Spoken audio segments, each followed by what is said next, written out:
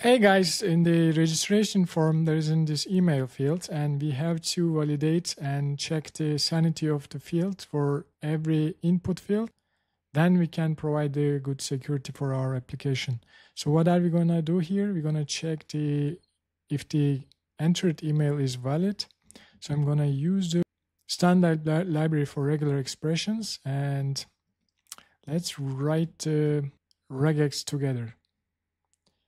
So it will have this starting character and ending character. We're going to put everything here.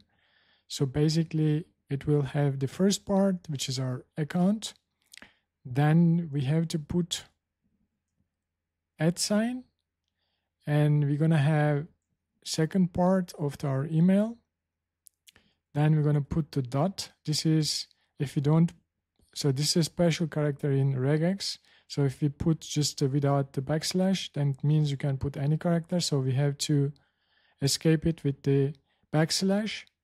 Then we're going to put the last part, which is at least going to be 2 characters, but can be longer. So we indicate this like that. So let's go to first part. So we're going to have alphanumeric characters. It's going to be capital or lowercase. And we're going to put 2 numbers. And then we're going to have underscore. We can put dot here. Dot is possible. We can use literals here.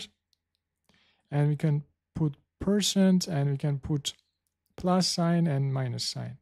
Be careful with the minus. It has to come to end or the starting point. Otherwise, it means the range.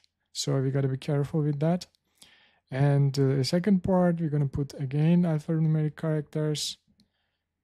A, Z.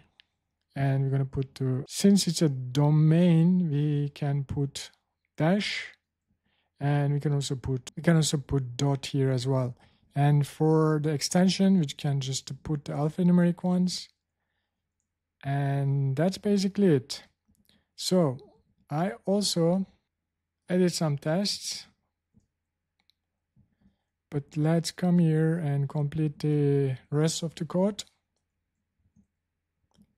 So we're going to check if the regex is matching the string. So we got to check the email part.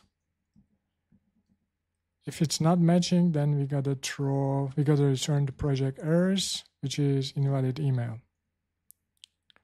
Otherwise, we're going to return nil. So let's come here and test our passing. So